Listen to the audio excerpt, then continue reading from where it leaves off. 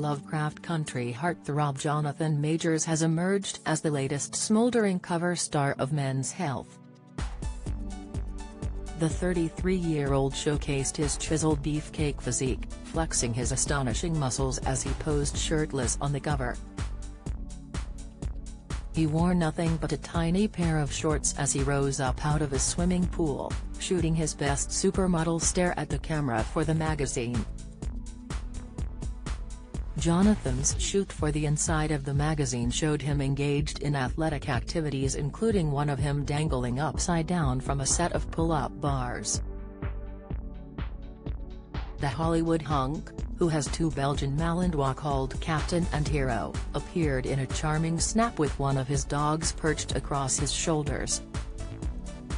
He frolicked around the kitchen as well, where he was pictured frying an egg and chugging a smoothie straight from the blender. Making his way around the kitchen shirtless in a pair of what looked like swim trunks, he playfully juggled a few oranges. Jonathan takes a relaxed attitude to being a sex symbol, a status that increased this spring when a shirtless picture of him leaked from the set of Creed 3. Now I kind of step away from that part. There's nothing wrong with that. I embrace it. I also mostly wear hoodies when I'm out. I stay covered up, he told Men's Health. I think that's part of being sexy. I'm not conscious of it. My brother was the pretty boy. I was never the cute boy growing up. I was just J. Jonathan, the father of a 9-year-old little girl, was tight-lipped about his personal life and declined to reveal whether he is involved with anyone at the moment.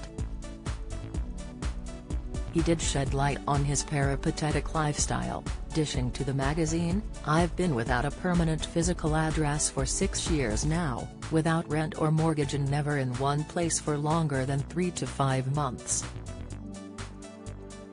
The California-born actor, who shot to fame in the indie movie The Last Black Man in San Francisco, also revealed his abiding confidence.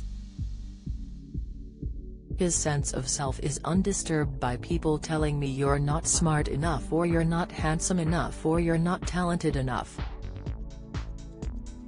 And I go, oh, but I know I am. And not because my ego tells me I am but because I'm ready. Jonathan spilled, I haven't had a carb in 2.5 months.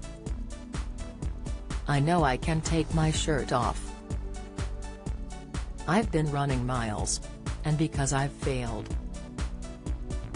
I've already had another grown man pull the weight off my chest because everything has died. I've already tried to jump on the horse and broke my heel. This is not going to be worse.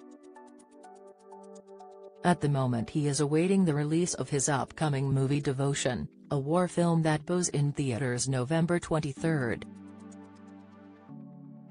Devotion stars Glenn Powell as Lou Hudner and Jonathan as his wingman and pal Jesse Brown serving as fighter pilots during the Korean War.